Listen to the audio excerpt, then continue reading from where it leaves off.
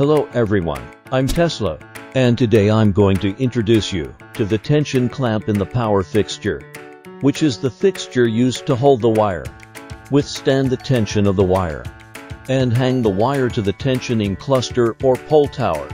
Tension clamp structure installation conditions are different and can be roughly divided into three categories. Bolted type tension clamp. The bolted type tension clamp is used to fix the conductor on the tension angle pole and tower insulator string.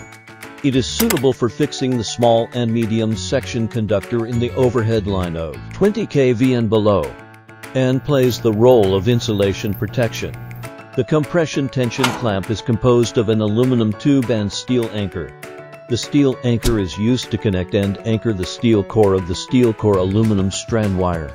And then the aluminum body is covered with pressure to make the metal produce plastic deformation, so that the wire clamp and the wire are combined as a whole.